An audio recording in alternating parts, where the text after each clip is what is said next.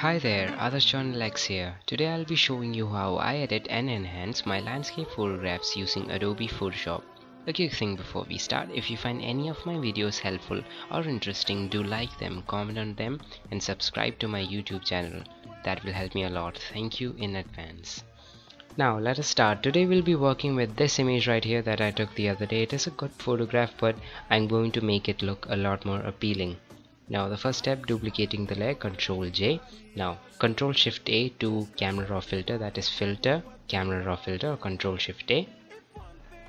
Now I'm going to change only the necessary values right here. I'm not going to change any other values. Now first thing for the landscape is the clarity, so I'm going to enter 50 here. You can go all the way to 100, but for this image 50 will work.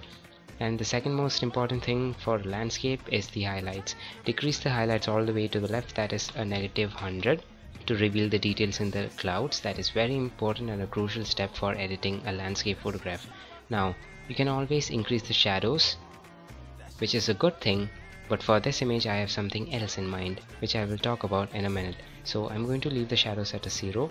For whites, for the optimum value of whites, you can just press down the Alt key and move the slider to the right until you see the spot anywhere on the image. So I start to see the spots right here, so I'm going to leave it at 47 plus 47. I'm not going to change the blacks at all, nor the white balance or the exposure or contrast. I'm going to click OK and see the difference that I made right now. So this is the basic adjustment we did right now, and now I'm going to change the colors. Before that, I'm going to duplicate this layer once again, go to camera raw filter again.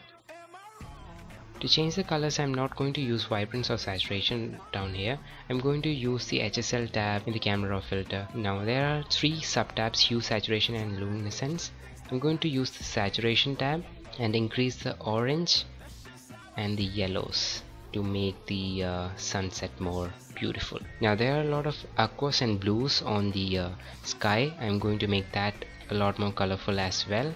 You can see the luminous tab, you can just make these particular colors lighter or darker. So I'm going to make the blues a bit darker, so I'm not going to slide it all the way to the left, just a bit. Now to the hue, I'm going to make the yellows a bit reddish like this, but not all the way to the left, just a bit. And I will make the blues a little more cyan. Now click OK and see what we did. So this is the change that we made right now using the HSL tab in the camera raw filter. Now remember the shadows part, I had something else in mind for the shadows part, and that is selective color feature of Photoshop, that is outside camera raw filter. So to open that, just click right here, select selective color, and drop down box select blacks, and for this image I'm going to enter the value -8, so we can see what change it made to our image. The yellows part I'm going to enter 2, here magenta 2, and the cyan part -2. I'm going to close the selective tab and see the difference it made to the picture, right? It took care of the shadows part, and I think it's a subtle move, so that is why I did it. Now let us give our image some final touches. Going to the camera raw filter again. This time we are using the FX tab right here and using the dehaze tool.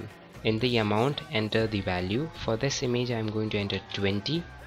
You can see the change it made, dehazing property. You can always go for higher values like 50 and see the difference it makes, but for this image I guess it's 20, it's enough.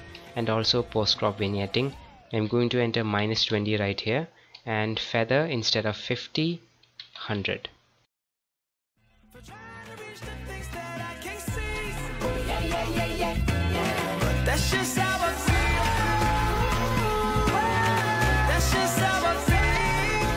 Alright, I hope you found this tutorial helpful and learned something new worthwhile. If you did, please show the support to my new YouTube channel. I'll see you next time. Take care and goodbye.